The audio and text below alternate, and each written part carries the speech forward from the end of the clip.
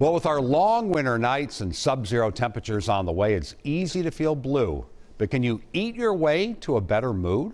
Good question. WCCO's Heather Brown explains how the right foods can make you feel happier, whatever the season. Are there some foods that just make you happy?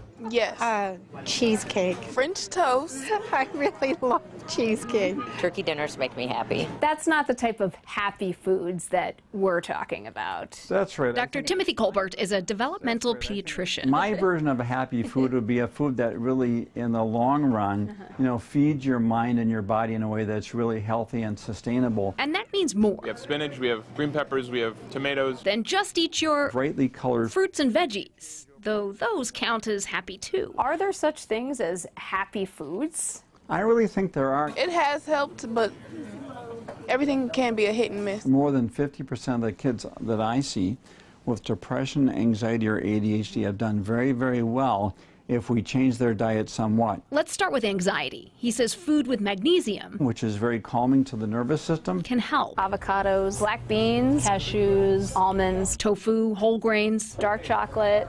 Already there. You're talking to a vegan, so it's like, yeah, I have my cashew yogurt at home. I brought some dark chocolate over to eat with my friends. How's your anxiety levels? Oh, I'm far too chill. Then there's depression. Depression, at least for many people, is driven by this process called inflammation. He recommends anti-inflammatory foods like the Mediterranean diet, which is fruits, vegetables, olive oils, whole grains, fish.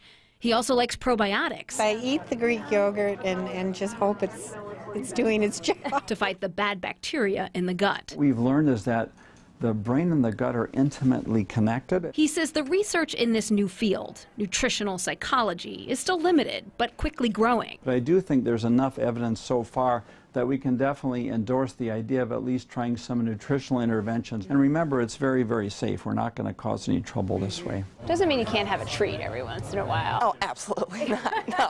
Have a little cheesecake treat every so often. Yeah. Heather Brown. Just too good to WCCO. never have it. 4 News. Our expert also treats children with ADHD. For those patients, he says to add healthy proteins, more fruits and vegetables, and omega-3 fatty acids like salmon, walnuts, and flaxseed. Those all help build a healthy brain structure.